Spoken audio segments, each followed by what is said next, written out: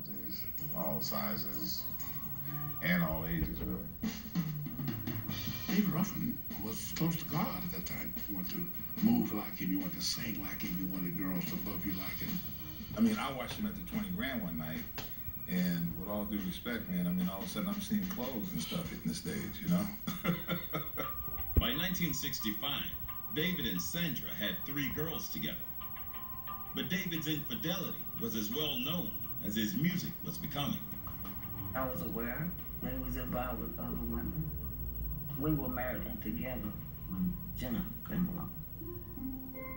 He told me his name was David Ruffino. He told me he was the lead singer of the Temptations. In 1964, he was not, when we met anyway. The next thing he told me that was a lie is that he wasn't married and didn't have kids.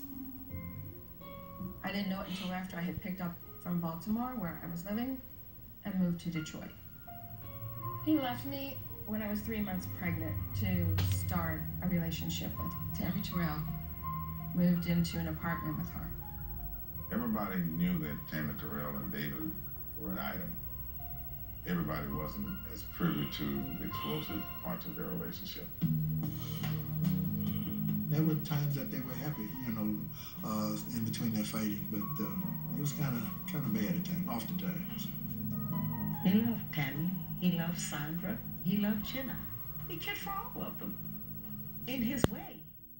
Maybe he showed love different. The beatings were severe enough to where I needed medical attention on several occasions.